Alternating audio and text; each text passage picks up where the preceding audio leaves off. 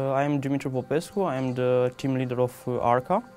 Also, I'm the co-founder of ARCA. This organization was created by students from the Aerospace University in Bucharest. And since then, we worked a lot on building rockets and creating rocket engines and so on.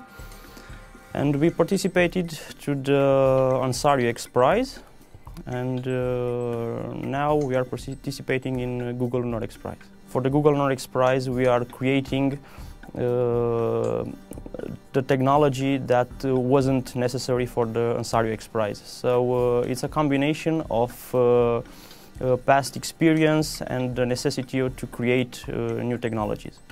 The launch vehicle is called HAS, after the medieval rocket pioneer who built the first staged rockets. This HAS is a 3 stages rocket and is lifted into the upper atmosphere with the help of world's largest solar balloon. This is a technology that we creating during the first Ansari X PRIZE competition. This rocket will transport the European Lunar Explorer, which is also a 3 stages vehicle. Lunar insertion stage that will insert the vehicle to a lunar trajectory. Also braking stage that will slow the speed of the vehicle during the approach.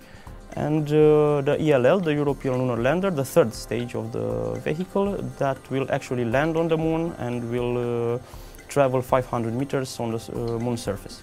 We are looking for propulsion and avionics. A lot of avionics that we are using for the flight test we will use for the final lunar mission. And also the propulsion tests are made with monopropellant engine.